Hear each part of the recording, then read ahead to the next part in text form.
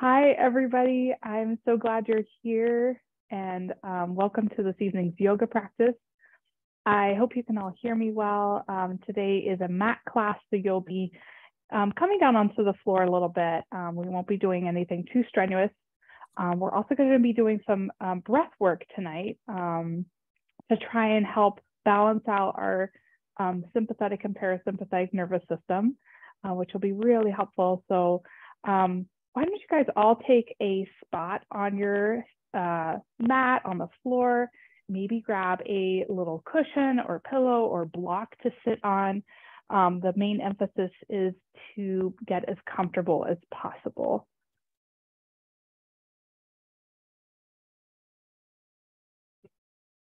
Good, and why don't you close your eyes and just rest your hands on your knees and take a deep breath in and sigh it out. And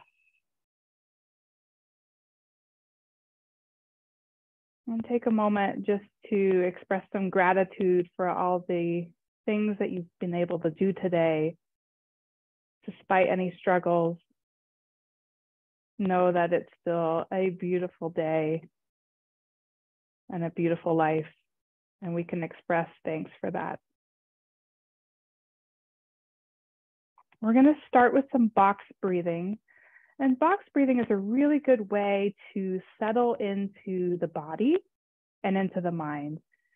Box breathing is done by inhaling for a count. So we'll probably do a 3 count. And then you hold for 3. You exhale for 3, and then you hold again for 3. It works really nicely if you just close your eyes and just start to settle into your body.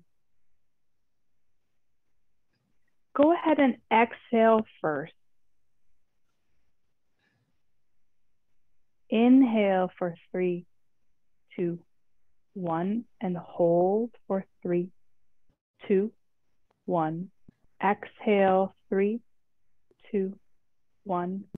Hold, 3, 2, 1. Inhale, 3, 2, 1. Hold, 3, 2, 1. Exhale, 3, 2, 1. And hold, 3, 2, 1. Inhale. Hold. Exhale. Hold. Inhale. Hold. Exhale. And hold. Then go ahead and drop the technique and just breathe naturally, keeping the eyes closed. And notice the effect of box breathing on your body and on your mind. How did it feel? What did you notice?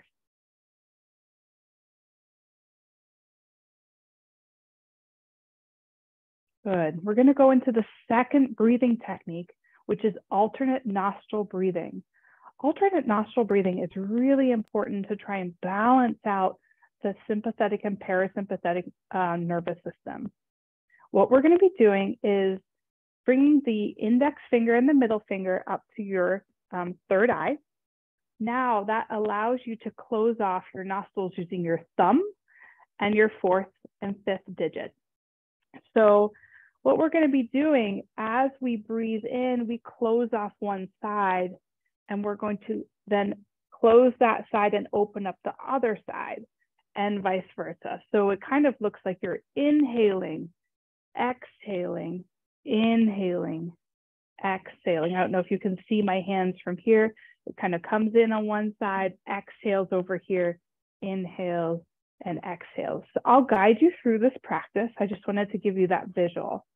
So go ahead and bring your index finger, your middle finger up to your third eye and close your right nostril with your thumb. So I'm using my right hand just to make it clear. Inhale on the left, close the left, and exhale right. Inhale right, close the right, exhale left. Inhale, left. Close the left. Exhale, right. Inhale, right. Close the right. Exhale, left. Inhale. Exhale. Inhale, left. Exhale, right. Inhale. Exhale. Inhale. Exhale. One more cycle. Inhale. Exhale. Inhale. And exhale. Drop your hands, bring your hands down to your knees. Keep your eyes closed and start to feel what effect that had on your mind and on your body.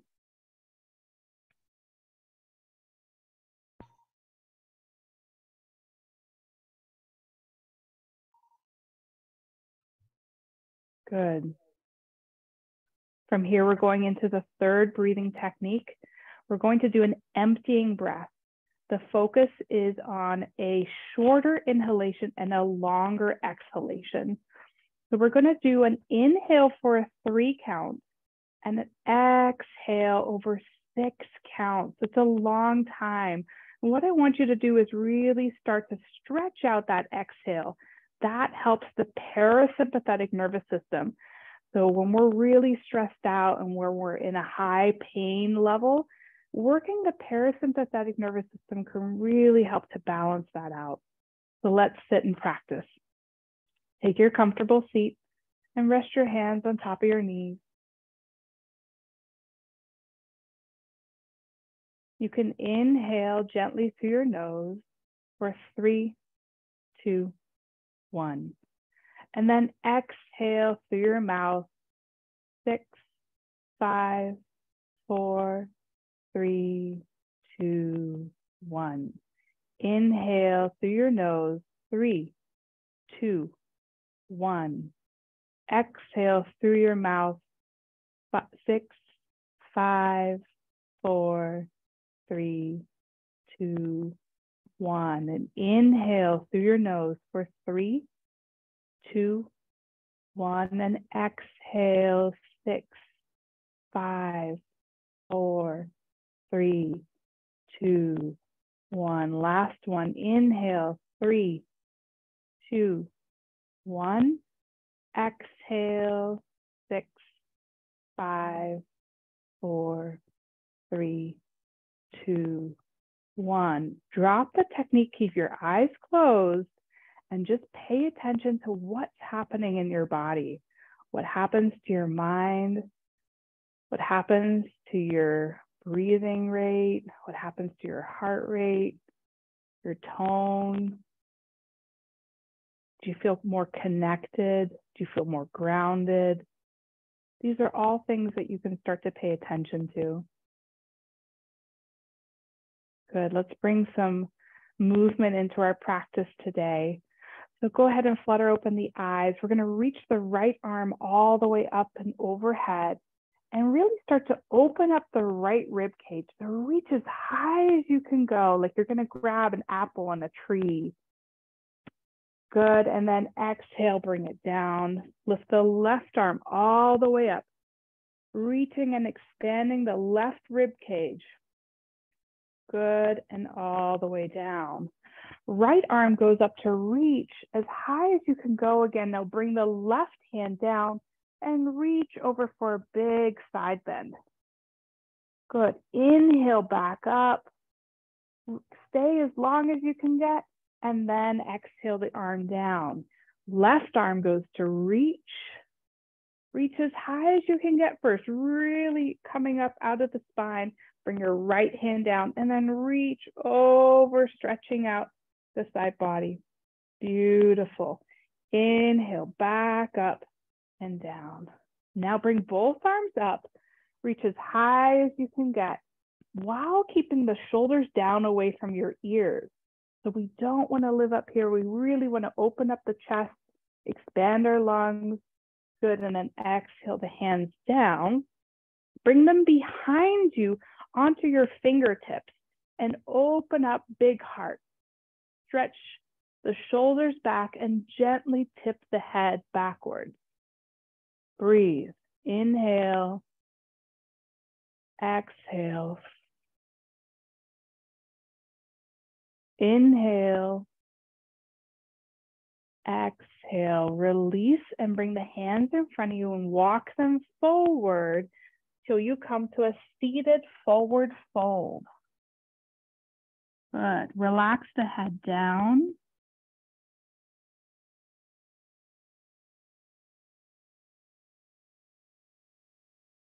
Bring the right hand on top of the left and stretch out back into that forward fold, feeling a little expansion on the right side now. Good. Return the hand back to where it was and walk yourself back up.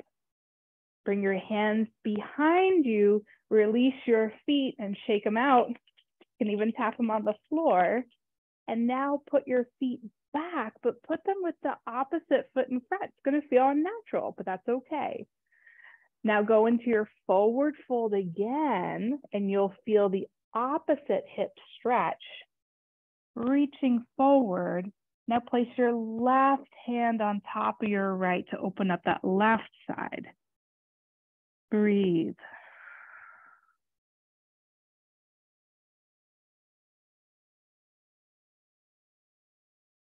Put your hands back to center and slowly walking back up. Beautiful. We're going to come into a tabletop position. So you're going to bring your hands underneath your shoulders and your knees just underneath your hips. Now I'd like to get a little bit of postural strengthening, core strengthening work here. So what we're going to do is there are two levels that I'm going to offer. So for those who would like, there is going to be a plank, okay? But you can do your plank on your knees, so shifting forward. Let me show it from the side. So it can be in a plank this way, or it can be up on my knees, okay? Or sorry, on my feet. So pick your plank, but what we're going to be doing is if you're in the plank, you're going to shift your weight back into bear and then forward into plank.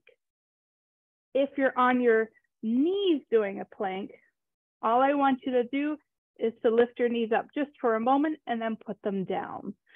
So those are the two alternations, plank to bear versus a knee plank to hover. Okay, so we're going to work that. Let's start in our tabletop and let's try going into your version of your plank. Hold, breathe in, breathe out either into your bear or into your hover. Your core will be active. Good, extend out into your plank. Good, back into your bear or your hover. One more of each. Plank to hover. We're all getting warm. Drop your knees down. Come into child's pose. Now you can take a variety of child's poses here. You can either have your knees close together, arms overhead, or your arms alongside your body, or you can open up your knees wide and let your thorax just kind of cradle between your thighs. Pick the child's pose that works best for you and that's going to serve you today. Wherever you're at, breathe. Find your breath. So the practice we just did stimulated sympathetic nervous system. We all felt a little warmer. We had to move blood. We had to get our heart pumping. That's good. We want to balance that out though. Every time we stress the body, we also have to teach it how to come down. That's what child's pose is for. Find your exhale by doing the emptying breath. So if your breath count on the inhale is about a 2 or 3, Do double that on the exhale.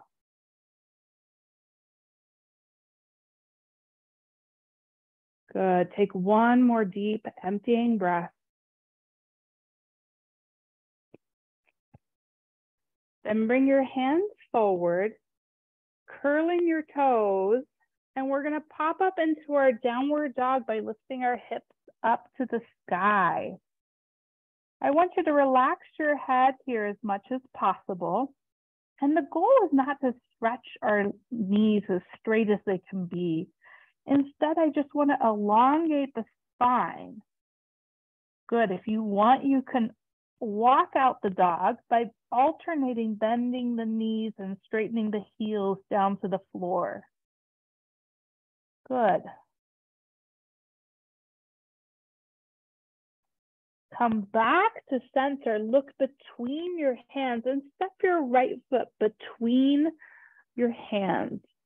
Good. Spin onto the back, spin the foot flat on the back foot. And then we're going to reach up and the arms are going to come overhead. Good. This looks familiar, didn't we? We reached our arms up in the beginning of class. That was to prepare you for this pose. Good. I want you to open up into the chest. Breathe in. Then exhale, breathe out and sweep them back behind you. Inhale up again. Exhale down behind you. One more dynamic movement, lifting up and then down, exhaling all the air out. Good. Bring your hands down and step it back into your downward dog with gentleness, with ease, with kindness. Good. You can stay here in your downward dog. If you need to come down to child's pose for a moment, do that. If you're looking for something different in your downward dog, you can swivel your feet side to side to open up the side body.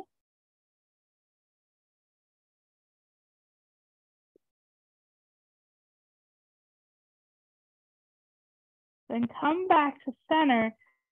Step your left foot forward between your hands. Swivel onto the back foot.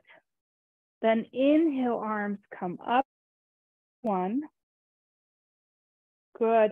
Exhale, push that energy back. Inhale, energy up and forward. Exhale, pushing it back. Inhale, scoop it up. Last time. And exhale, push it out of the way. Bring your hands down. Step back into your downward dog. Beautiful. Breathe here. This is a posture that works on lengthening the spine. So if you need to bend your knees to really get into this pose, do that. Good. We're going to go into a pigeon stretch next. So we're going to bring our right knee forward and onto the mat. Good. Our left leg is out straight behind us.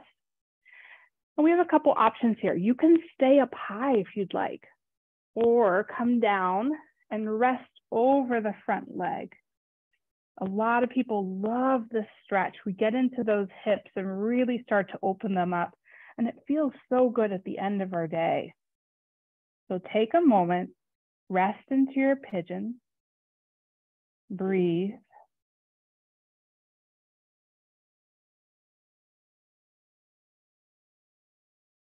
Notice what kind of nervous system you're in right now.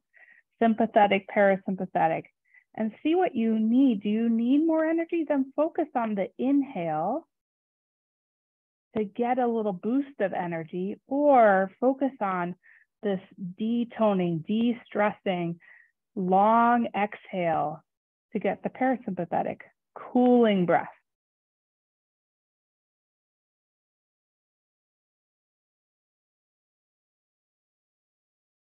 So good.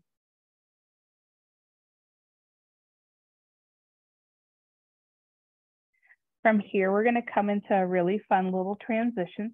So just let yourself fall over onto your hip.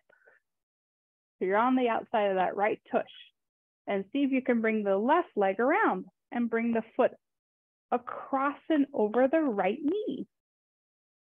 That was a fun transition, wasn't it? So here, we're going to lengthen the right arm up again. See how this is familiar from the beginning of class. And then we're going to rotate to the left and bring our hand over the thigh for a spinal twist. Now, if your neck is really tight, you do not need to look over your left shoulder. You don't need to strain anything. I'd really just want to get your heart to rotate. So we're getting a thoracic rotation. Beautiful. When you're here, remember your breath. Inhale, lengthen spine. Exhale, soften into that rotation.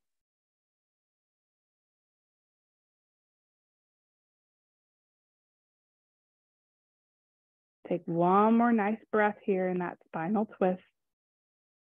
And release, coming forward, and bring your hands in front of you. Swivel that left leg around and step it back into your downward dog.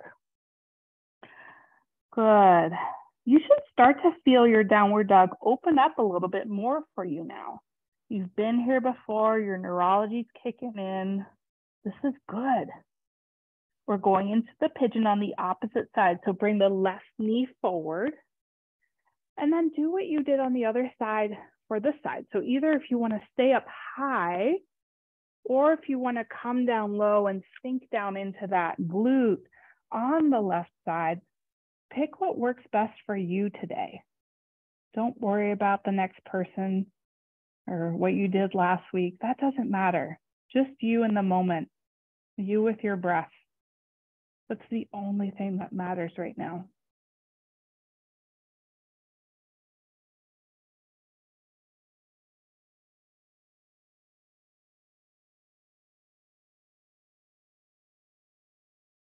Focusing on the type of breath that you want to cultivate here.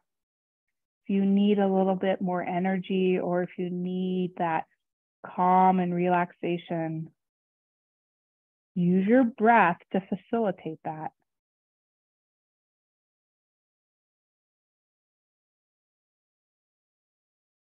We're going to come up and into that funny transition. So just let yourself kind of fall onto that left glute. Help your right knee up and forward and drop the right foot on the other side of your knee. Then reach the left arm up nice and high. Make yourself as tall as possible. You can bring your right hand behind you and then twist over towards the right. Again, we can protect the neck here. We don't need to wring it out. This is really about a thoracic, heart-opening rotation. Inhale, lengthen spine. Exhale, soften and stretch just a little bit more. Find the ease within the effort. Find the parasympathetic within the sympathetic. Find the balance, the oscillation between the two.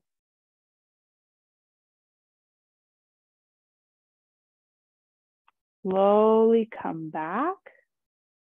Bring your hands in front of you. Step it back for one more downward dog.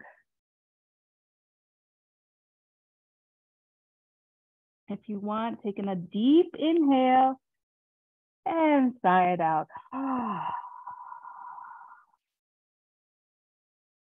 We're going to bring our knees down, swivel both of our feet forward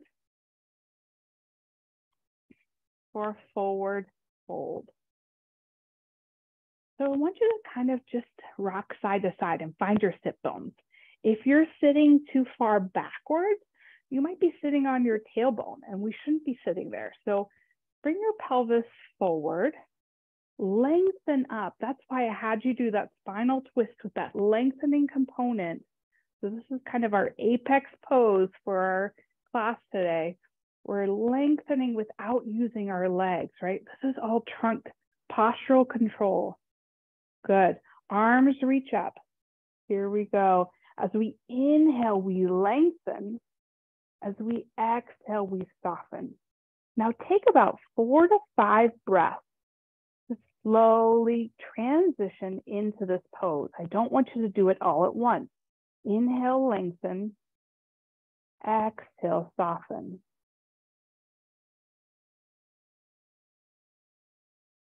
Every little step, you start to uncover more and more of your body. You start to learn more about the nuances that go on. When you find your final resting place, you might land with your hands on your knees, on your shins. Some people can touch their feet. It's no big deal. It's all the same. As long as you're breathing, you are doing yoga beautifully. Relax the back of the neck and breathe.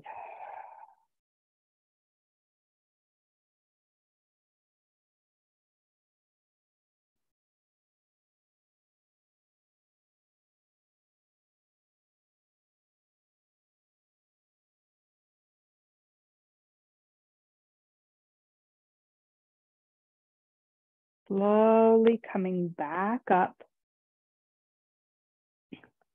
Maybe you want to just wiggle out your legs a little bit. Rock them side to side. And then go ahead and just take a seat. Find a comfortable resting place.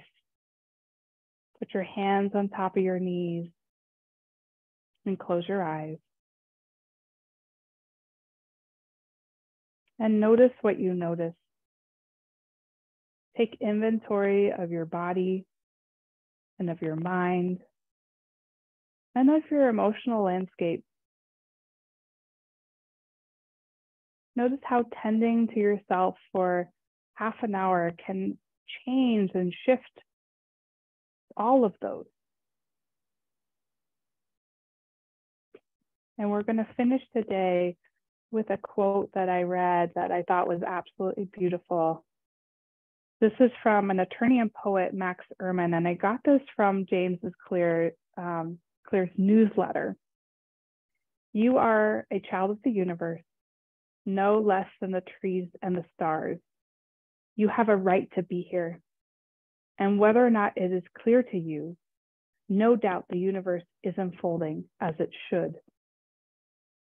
With all of its sham, drudgery, and broken dreams, it is still a beautiful world. Be cheerful and strive to be happy. And with that, I would love to close out tonight's session. It has been such an honor to guide you through your little practice. And I'm so glad you all came to show up today. You really are remarkable human beings, and go spread the joy. Thank you.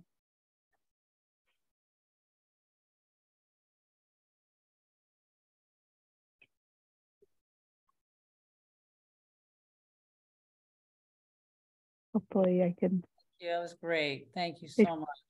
You're welcome. If anybody has any questions, I always love to open up the floor in case anybody has questions. So you're more than welcome to shoot anything out to me.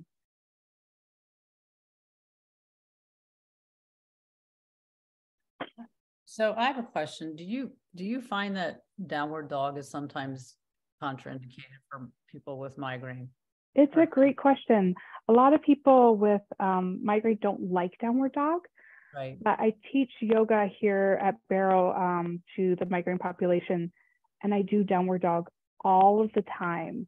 Right. And I work at it through a process. And I found that a lot of them actually are able to do it. And on the days that they can't, they do something different, and that's okay. And I think in talking with them, they found that by allowing that, they don't feel as restricted. So it's not, with migraine, so many things kind of almost get taken away. And I just hold that space, like you can do hard things. And some days your body's going to say, I can't. And listening to that and respecting that that's yoga as well. But sometimes they are able to do it. And I've seen tremendous progress with some of these people, and it's heartwarming to see that. So the answer is nuanced, to be honest. What do you recommend as a modification for people that can't, like they're having a headache day and they just can't do it? Yeah. Sometimes it's a lot about the actual inversion. So having the head that low. So working just a hip hinge rather than going all the way down, doing a partial hip hinge, working postural strength, you're getting a lot of benefits that could be helpful for the body. Or you can do something like a chair pose. I don't know if people are familiar with that. You're kind of going into a static squat, you're working the legs, and really it's about movement. So if you're doing anything that's getting you out of your regular position, you're going to find benefit. But usually a hip hinge or a chair pose will be a nice modification because you're not inverting. Yeah, great question. Yeah. Anyway, thank you all so much. I hope you have a great night. So, thank you. You're welcome.